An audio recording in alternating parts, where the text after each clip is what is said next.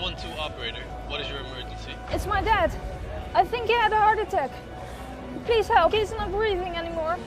Please stay calm. What's your name? Joanna. Good, Joanna. We've got your location. The ambulance drone is on its way. Remove his top shirt to uncover his torso. Okay. Great. Can you go to the nearest exit? The ambulance drone is almost there. Okay. I'm outside. I'll be talking through the drone now, so you can put down the phone. Now please pick up the drone and bring it to your father. You're doing great. Okay, pull the green lid. Now place the pads on your father's chest. Good, I can see that the pads are properly applied. Joanna, please stay clear of your father. We'll take it from here.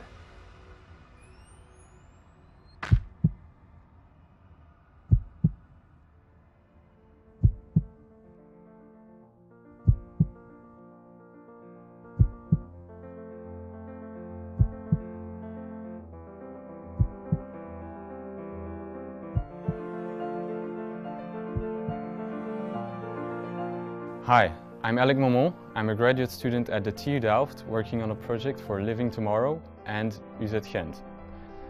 Our vision is to improve current emergency infrastructure with a network of drones capable of saving lives.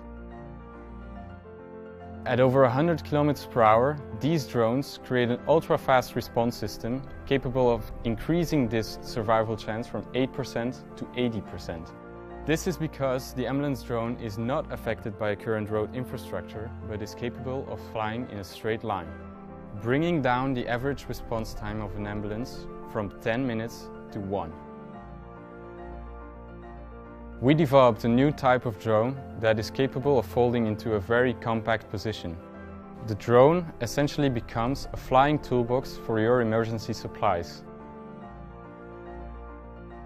Using advanced production techniques such as 3D printed microstructures and carbon fiber frame construction, we were able to achieve a very lightweight design. Our iterative process using design sketching, laser cutting and CNC milling allowed us to rapidly visualize our ideas. The result is an integrated solution that is clear in its orientation and friendly in appearance. Let's use drones for a good purpose. Let us use drones to save lives.